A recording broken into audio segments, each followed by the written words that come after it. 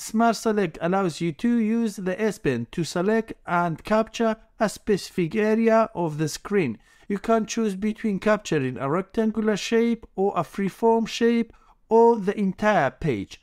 This feature is useful for quickly saving screenshots or sharing specific content. To use it, follow these steps. First, navigate to the content you want to capture or screenshot.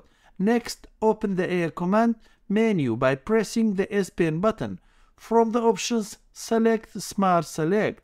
Then use the S Pen. Draw a shape by connecting points from one corner to another to define the area you want to capture. Once you have drawn the shape, the selected content will be captured as a screenshot.